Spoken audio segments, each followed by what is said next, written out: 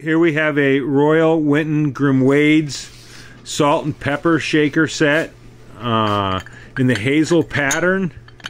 So when we look at each of the pieces, the salt shaker, when I feel the pattern, I don't really feel any noticeable bumps or divots. The stoppers are good. There is some crazing, being that these were produced somewhere from the 1930s, somewhere around there. So you see some crazing on that. We get this other one. When I feel it, I feel maybe a little rough spot right there, but it's nothing I can see with the naked eye for sure. So I feel all around it. It feels good. The pattern's nice and crisp. You can see the stopper there, and you can see there's some crazing on it.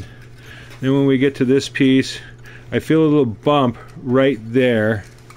So let's see if we can zoom in on it. It looks like there's a little chip on it right there. Small chip. But if we look around at it, I feel sometimes the best way is you got to feel to see if there's imperfections. So when I feel a little, maybe like a little flea bite right in there.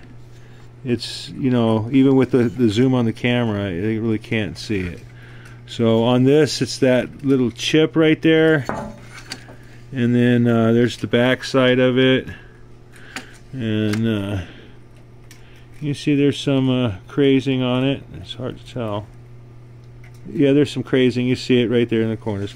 But overall, it's a beautiful piece. Nice to add to any collection.